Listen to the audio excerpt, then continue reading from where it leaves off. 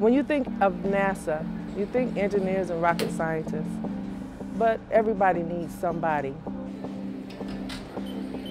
Working with the engineers, they send prints, they do research. I take the prints and I make their ideas come to life.